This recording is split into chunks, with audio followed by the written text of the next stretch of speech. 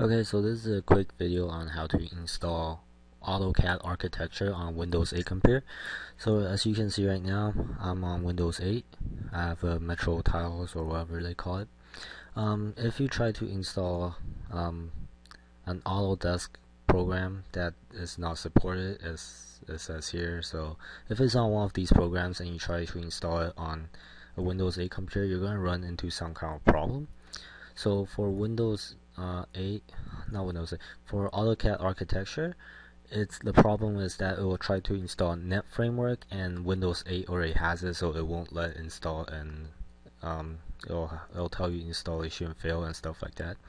So if you downloaded architecture from Autodesk from the web, so you don't have a physical copy, you'll get this. You'll have to run it and it'll extract itself into your C drive, Autodesk folder, and it'll be right here, AutoCAD architecture. And if you have a physical disk like a CD or DVD, then you'll have to copy out all your files into a folder and then modify the files in that folder. So I've already extracted all my files from this thing I downloaded from Autodesk. So go into your AutoCAD architecture folder that's in your C drive Autodesk folder, and if you run the setup right now, it's not going to work because I already said it will try to install NetFrame, which Windows 8 won't allow. So okay, so doesn't really matter what the settings are, but you'll see that the first thing they try to install is Net Framework 4.0, which is already included on a Windows 8 computer. So when they try to install, this will pop up. So if you press view the installation log file, scroll down to the very bottom, it will tell you that failed installation aborted, and the problem that caused it was Net Framework. Now, because Windows 8 already has Net Frameworks, so what you have to do is enable it from Control Panel. From Control Panel, you'll have to go into Programs, turn Windows feature on or off, and then make sure you check the first one that says Net Framework 3.5 include Net 2.0 and 3.0, and then check the other one that says Net Framework 4.5. This Net Framework 3.5 and Net Framework 4.5 has to be checked. So just press OK, and then it'll run a bit and it'll tell you that feature enabled, whatever. And then go into your setup.ini file.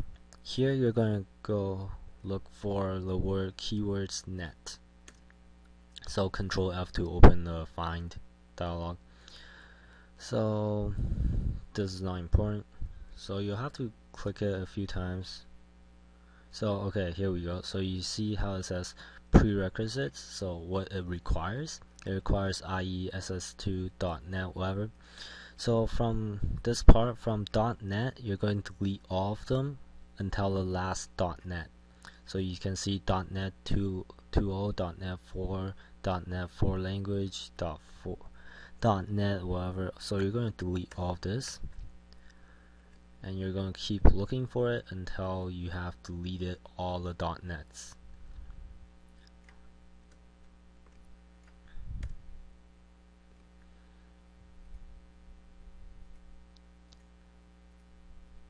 So stuff like this, .NET begins. Leave these. If you delete these, you might have an error where it says something's missing, and then your setup won't run.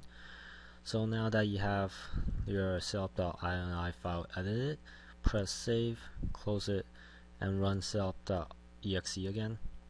And this time it should install the programs without asking you for Net Frameworks.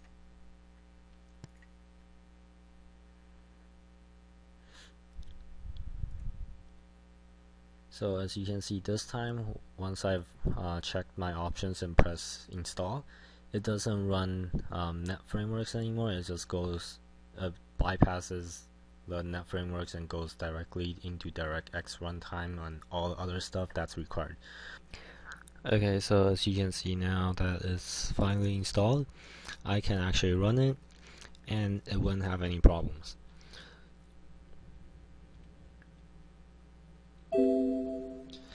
So as you can see here, everything opens up, everything runs. It's a bit laggy because I'm running it on the first time, but everything works. So yeah, that's how you get AutoCAD architecture on Windows 8.